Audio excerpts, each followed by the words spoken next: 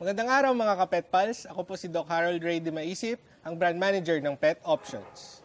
Mga ka-Pet Pals, naranasan nyo na ba mag-alaga ng mga large breed dogs? Katulad ng kasama ko ngayon na isang Bull Mastiff. What are the things that we need to know about them?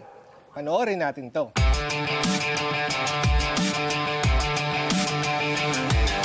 The Bull Mastiff is a very powerful breed, full of substance, full of bone. Well, it's a British breed, bred in the 19th century. It constitutes of 60% Mastiff to 40% Bulldog. It was bred to guard land and protect people living on estates. They came to the Philippines approximately 20 years ago. So the Bull Mastiff is in the working group. The male's average height between 25 and 27 inches, and the weight would be around 50 to 60 kilos. The female's average height will be in the region of 23 to 25 inches, with a weight of 40 to 50 kilos. The head is the signature of the breed. The circumference of the skull is approximately the height of the dog to its withers. The reason for the squareness of the head is to protect it from poachers, from attackers, when being attacked, when in confrontation. The eyes have to be dark in colour. The ears are small, and the reason for that is so that an attacker, a poacher, wouldn't be able to hold on to the ears and use it as against them in a confrontation. The Bull Mastiff has a typically black mask. The reason for that is so that at night time, an intruder or would-be poacher would find it difficult to see the Bull Mastiff looking at them. So that's very important with a dark set of eyes. So the Bull Mastiff comes in 3 colours. Brindle being the original colour and perhaps the most famous of all colours because it's dark, it's good at night time. Nowadays, you get a lot of fawns and you got a lot of reds. The tail, it has a regular tail which acts as a counterbalance. So when the dog's twisting and turning, if it's in a confrontation with an assailant, the tail helps it move around and twist and turn. So it is very important for the dog.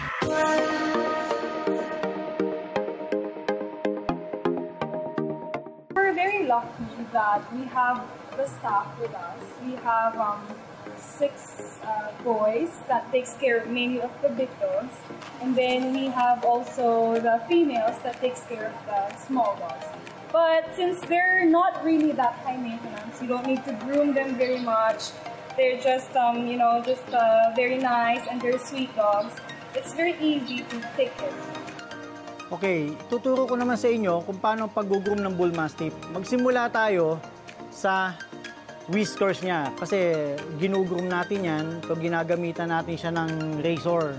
Ginugupit natin tong part na to. So kailangan natin siyang gupitin. So gamitin natin 0-0 para makuha natin yung mga whiskers niya.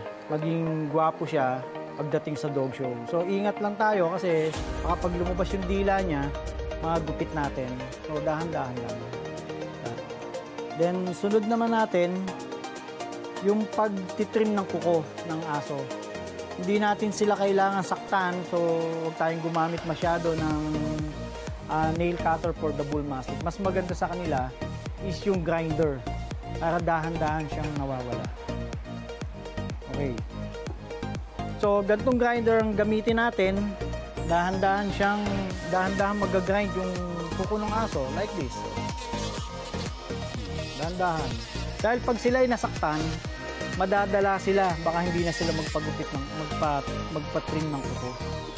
Ngayon, yung grooming ng Bull Mastiff, yung nail niya, makikita natin yung tinatawag na quick, yung laman niya sa loob. Kailangan wag natin yan madadampian dahil magkakameron ng bleeding. Mahirap maampat ang dugo ng mga aso. Okay. Etong perforator, nakita nyo maliliit siya, para siyang suyod. So, ang purpose niya, punin yung undercoat ng aso. Kahit long coat, okay lang din to. Kahit short coat, mas maganda. Kinukuha niya yung mga undercoat at yung mga dead hair, yung mga patay na buhok. So, dahan-dahan nyo lang siyang ihahagod na ganyan hanggang doon sa ilalim niya, ilalim ng coat niya. After ng perforator, gagamitan naman natin siya ng mga pampakintab sa balat. Ito ay ginagawa namin bago mag-dog show. 1 hour before the show. Yan, ganyan lang po yung pag-spray. Buong katawan po, buong coat nila, kailangan malagyan. Then, dito, sa kabila. Okay. And after that, ito naman ang gamitin natin para sa finish na pampakintab niya. Mula ulo, katawan, paa. Yan. Ganyan lang, paulit-ulit lang. The common behavioural traits of a bull mastiff are that they're very high-spirited, very faithful, they're very alert, and they're very confident dogs. So the bull mastiff is very adaptable. It's good in a home, it's good in an apartment. The bull mastiff is very playful. They like to swim, they like to run, they like to play with water, they like to play with people, they like to play with the dogs. The health issues to look out for this breed is typically cancer. They are cancer prone, so that is something to really look out for. Bull mastiffs need to be kept in a cool room, cool environment. Due to the flat nose of the breed, it's difficult for them to take heat. So you've got to keep them cool, ideally in an air-conditioned room, but somewhere in shade is also fine.